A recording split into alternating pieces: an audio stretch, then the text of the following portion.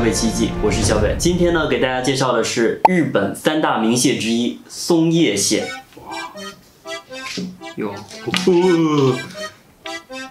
对不起，算了，我就不拿了，有点怕怕。从外表上看呢，它长得很像帝王蟹，但是首先它长不到帝王蟹那么大。这一只呢，差不多是3斤，已经算是比较大的了。它的价格大概是140块钱一斤，比帝王蟹是便宜多了。其次呢，它也没有帝王蟹那种非常狰狞的尖刺。好，因为这只螃蟹呢，我打算尝试几种吃法，所以呢，我得卸它几条腿儿。但是直接这样砍吧，我觉得有点下不去手，所以我只能先送它去了，把眼睛蒙上，从它的眼睛中间一刀插进去。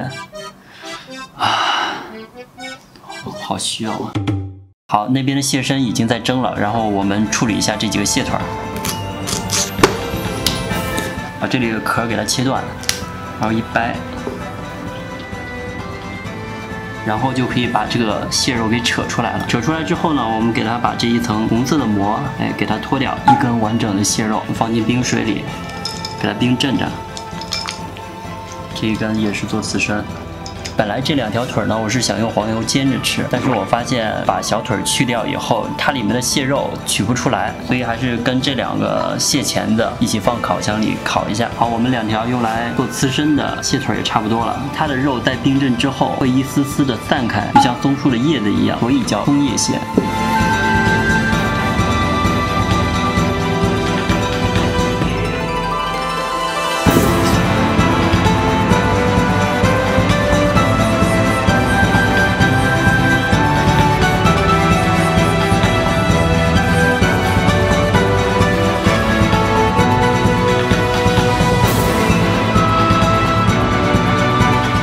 今天我们这个全新宴算是完成了。第一个松叶蟹刺身，我已经可以想象把它放在。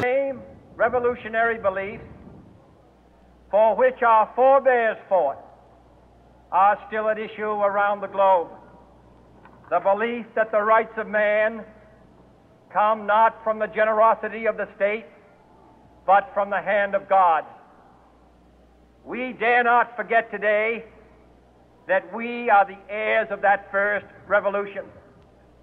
Let the word go forth from this time and place to friend and foe alike that the torch has been passed to a new generation of Americans born in this century, tempered by war, disciplined by a hard and bitter peace, proud of our ancient heritage, and unwilling to witness or permit the slow undoing of those human rights to which this nation has always been committed and to which we are committed today at home and around the world.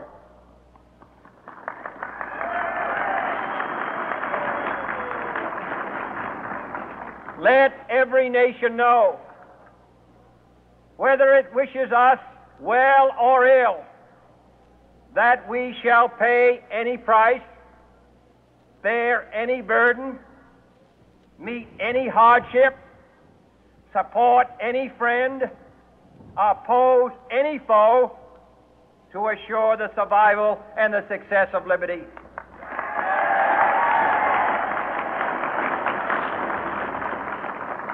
This much we pledge and more. To those old allies whose cultural and spiritual origins we share, we pledge the loyalty of faithful friends. United, there is little we cannot do in a host of cooperative ventures. Divided, there is little we can do, for we dare not meet a powerful challenge at odds and split asunder.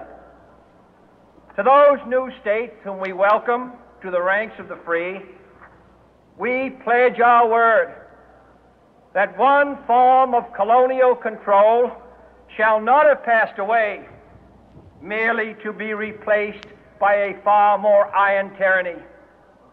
We shall not always expect to find them supporting our view, but we shall always hope to find them strongly supporting their own freedom, and to remember that in the past, those who foolishly sought power by riding the back of the tiger ended up inside.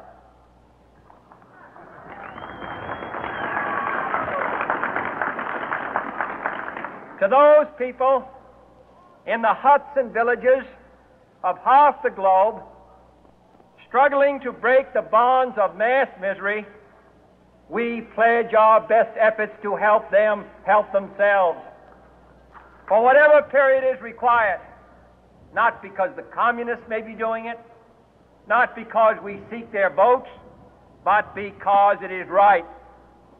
If a free society cannot help the many who are poor, it cannot save the few who are rich.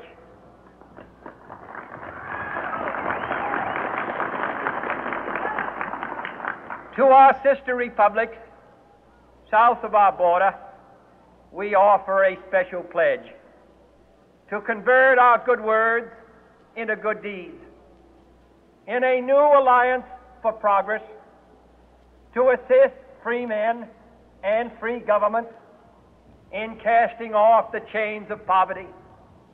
But this peaceful revolution of hope cannot become the prey of hostile powers.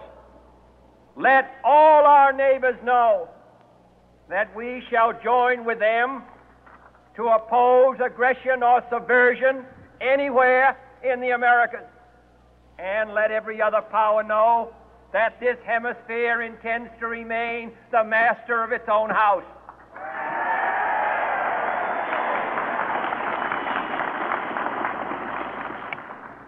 To that World Assembly of Sovereign States, the United Nations, our last best hope in an age where the instruments of war have far